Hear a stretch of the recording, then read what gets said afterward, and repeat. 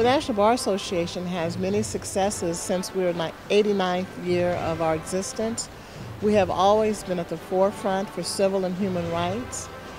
Our members have been involved with every stage of obtaining equal rights for not only African American people, but for all citizens of the United States.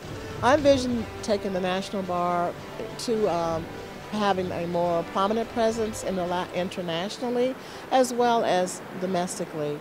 I believe that the National Bar Association is the organization that everyone should come to when we have issues with civil rights or human violations. The National Bar is the home for all the lawyers who can help with those issues and to get action taken. And so my goal was to make the National Bar the #1 organization that all the other organizations look to for the legal advice that they may need or legal actions that need to be taken.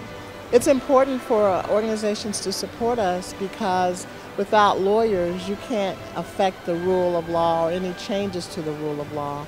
So therefore it's very important to support the lawyers, the legal organizations, and particularly the National Bar Association, because we do come from people who know what the struggle is and what the struggle continues to be, and to help all Americans to have equal rights.